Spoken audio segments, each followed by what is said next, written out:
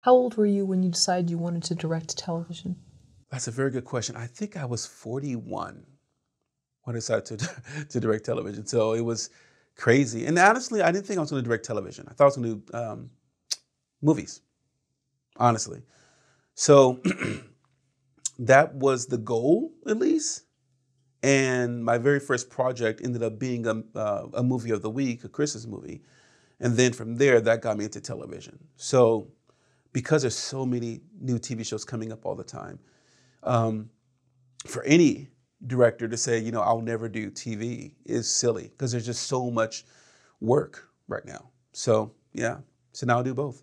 And fantastic work. I mean, television is a lot of series and Yeah, adaptations and things that yeah, maybe wasn't the same in the 90s, yes, when we yeah. think of, well, Gen Xers think of television. Yeah, and I think also the fact not only is television amazing now, but folks are not going to the movie theaters. I mean, $10 million is what Spielberg got for West Side Story, which is less than Into the Heights.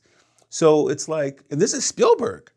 So folks are not going to the theaters anymore unless it's going to be like this really big, Marvel situation. So Spider-Man's going to kill. Spider-Man's going to kill. But, they spent $100 million to make West Side Story. It made $10 million this first weekend. It's going to lose a lot of money. So right now, the way to do it is not necessarily, unless you're going to be on a Marvel project, you definitely want to, obviously, take whatever job you can take. But TV is where it's at because, you get more than one episode.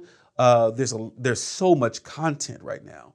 And if I just joined the Directors Guild, and the Directors Guild, the minimum for Directors Guild is a lot of money, and you get residuals. So it's like, to me, that's the way to go.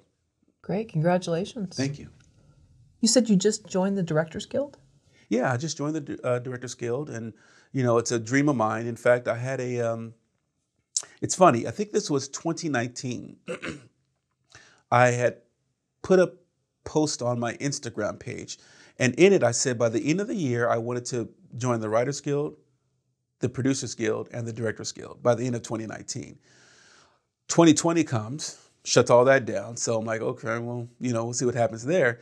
And then I was fortunate enough earlier this year to work on a Directors Guild project for a TV series called Games People Play on BET.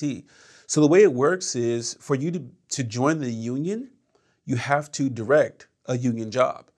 And if you have not joined the union, which was in my case, you once you do the job, you have to join. And either you can go ahead and put down the $13,000 that it costs to join, or you can just do payment plans. So that's what I decided to do. So I said, here's a little bit of money now, and then I make small payments throughout the rest of the year. So it's a big investment. You don't have to join. Well, let me put it this way. Yeah, you don't have to join, but you won't be able to you won't be able to direct another Directors Guild job unless you join. So kind of like SAG, it's a similar kind of situation there. But yeah, so you simply have to direct a DGA job.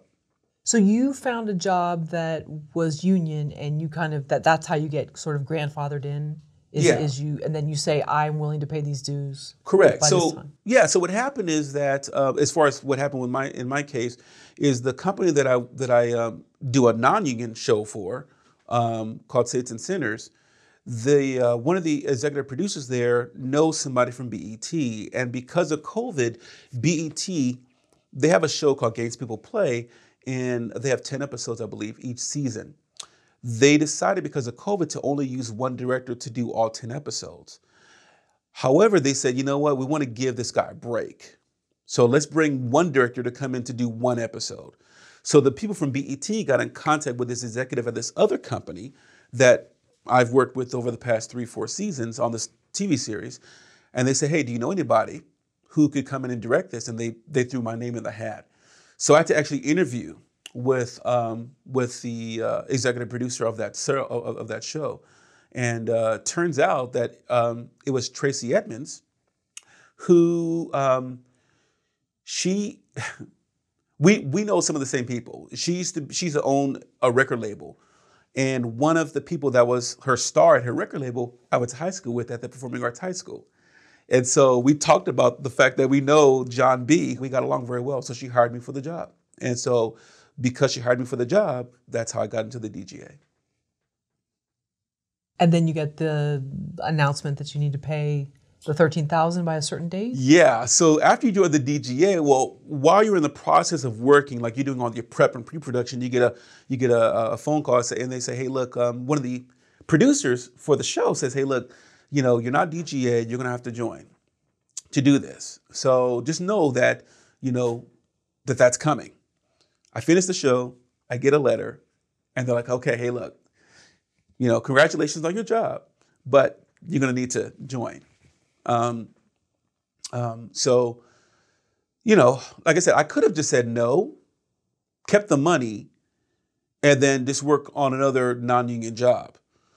But now that I've joined, and I'm making the payments and everything, I'm not supposed to work any more non-union jobs. So that's going to take me out of that running for non-union jobs. And right now, most of the jobs I've been doing have been non-union. So whenever something pops up, I get in contact with the Directors Guild. So I had one job that I was already booked before I had done the DGA job. I was already booked to do.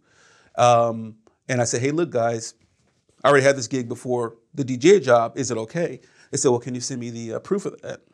Excuse me, the proof of that. So I went ahead and showed them the emails, and they were like, okay, not a problem. So I was able to finish that non-union job, and now I'm completely, union. Interesting. So similar to actors then, same Yes. thing, that they can't. Yes. Yeah, problems of prosperity. So now you're going to this new level. Yeah. And you kind of can't go back. Yeah, yeah. And it's almost like, like writing in first class. Do you really want to go back to coach? You really don't. Because again, the money, when I look at what I was making on a per episode basis, it's probably 2.5 times more on a DGA job than when I was making on a non-union basis, So it's like, do you really want to go back? Not really. And a different set in terms of, not talent. Talent can be non-union as well, but I mean, you're going to be going into sort of these higher realms. Mm-hmm. Interesting. Yeah, yeah. More money will be sent per episode. Sure. $1 million, $2 million, $3 million, and you see that with Crafty. You see that with lunch. You see that with accommodations for where you'll be staying. Your trailer. You see that in the clothing. The number of extras or background that you could bring on, the cars that drive onto the into the scene. So it's the same thing. It's the same in the sense that it's the same widget. Meaning that you turn on the camera, you get some actors, makeup, camera, lights. That's the same thing. But yeah, you're right. It will make things a lot easier, I think, and I think the quality of the work will go to another level by working on some of these larger projects.